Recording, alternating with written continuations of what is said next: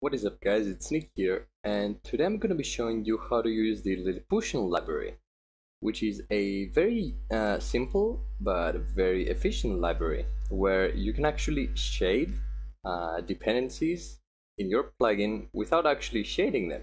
I know that doesn't make any sense, but I'm going to show you what I mean in a few seconds, right? Not now.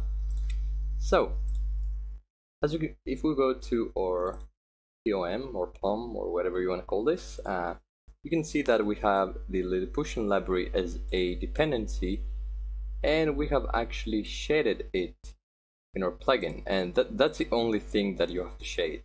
The rest will be taken care of by the library. And for this example, we're going to be shading or semi-shading the Spigot Events API, which I've made a tutorial for in the past, and I'm just gonna assume that you're familiar with it. Anyway, so as you can see, we have added it as provided, and you're probably looking at this and being like, what the are you doing? Like, why is this provided? You know, usually you have to shade the Spigot Events library into your plugin, or because since it's provided now, if we actually do stuff in our plugin and then compile it and run it on the server is gonna, throw a bunch of errors because the Spigot Events doesn't exist in our jar. But we're gonna add it with the Lilliputian library, and I'm gonna show you how it's done. So the first thing that we have to do, English, yeah. So the first thing that we have to do to add dependencies and load them, first let's make a variable. So do Lilliputian equals new Lilliputian, and it takes a variable which is the plugin instance. So we'll do this, and let's actually make this final because it makes sense if it's final. Alright, perfect. So if we want to add dependencies to our plugin, we do Lilliputian get dependency builder, add dependency, not load dependency. We have to load the dependencies at the end once we add the dependencies that we want, and then new dependency, and I'm actually going to do this so it looks cleaner. So it takes 4 variables, which is the repository, if I'm not mistaken. Yeah, anyways, so let's see. So it takes the repository, so we can do repository, and then if we do dot, you're going to see that we can do Jetpack or custom, Maven Central, or Sonatype. So since Spigot Events uses Jetpack, we're going to be using Jetpack in this one for this example. And we do comma, and then we're down here. I think this takes the group ID. I hope it does. So let's go to our POM and copy the group ID. Let's go. Okay. And let's paste this here. And this should be the artifact ID. Let's see. Artifact ID, yeah. Perfect. And then now we need the, yeah, I was right. So group ID, name, and version. Alright, perfect.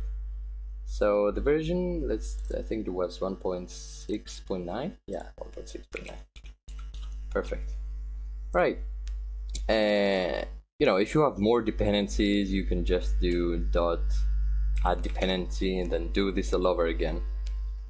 But for this example, we're just gonna do this one.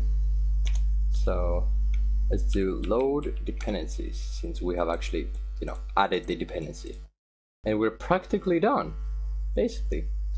So now that we did that, we can actually go ahead and use the Spigot Events API. So we do Spigot Events. Let's get this initialized first, so we're gonna get this over with. Wait, what? Oh yeah, we need to load first, and then Spigot Events start. Oops, start. And then, oh no, there's a new method in it, and this, and then Spigot Events. Oops, oh my god, I did, oh my, yeah. Spigot Events stop. Okay, so we're basically done. But what will happen if I just, implement packet listener and start using, you know, the packet events API before we load the dependencies? Well, it's gonna throw a bunch of errors because we're implementing packet listener when the server starts. This doesn't exist yet. We need to load this first. So we're not gonna do this in this class, and we're not gonna register in this class. So what we can do, and actually what we will do, you can make this better. I'm just gonna use this as an example. I'm gonna make a new class, and actually let's make the packet listener first. So let's name this example. All right. Implements packet listener, and let's do an example. Let's do packet handler public void on packet or whatever. Oops.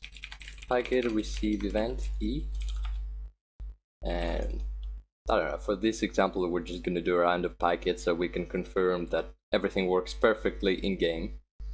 So if e get a packet ID, packet type, client, and yeah, sure, this one.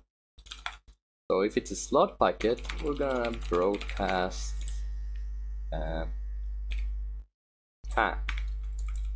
that's a perfect indicator to test that something's working perfectly. Okay, but we're gonna make another class, and we're gonna call this, I don't know, manager. Sounds good. So yeah, let's make a void, and let's call this initialize, and we're gonna do packet events, get API, get event manager, just listener, new example. Perfect. And now we can go to our main class and do new manager. Perfect. And now we're practically done. So I'm gonna go ahead and compile this, and I'll see you guys in game.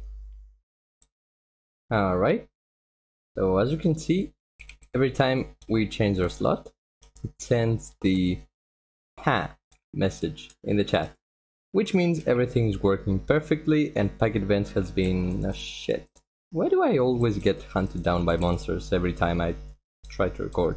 Anyways, so as you can see, everything is working perfectly without manually shading the packet events API into a plugin. So what happened? When the server started, Lilliputian downloaded the library, and then our plugin was able to, you know, utilize it because we already had it as provided. So we added our own packet listener for ha. So yeah, what the fuck is going on in here? Why are they chasing me? Alright, whatever. So there's something else that I want to show you guys. And I want to show you where the files or the dependencies are being downloaded once the server starts. So I'll see you guys soon. Alright, we are now on our plugins folder, and as you can see we have the test jar that we just made. But you'll also notice that we have this folder called Lilliputian libraries, and this is the folder that everything will get downloaded into. As you can see, we wanted packet events, so we got packet events in here. And the good thing about the Lilliputian library is that, as you can see, our plugin is actually, you know, 30 kilobytes, which is nothing basically. And we're using the packet events library without it being on the jar itself. So the jar itself is only 30 kilobytes, and the packet events library gets downloaded into here, and then our plugin can use it. So yeah, that's the Lilliputian library, and yeah, I hope you guys use it, and I hope you find this helpful. So thank you for watching, and I'll see you guys later. Peace. I think I'm falling for you.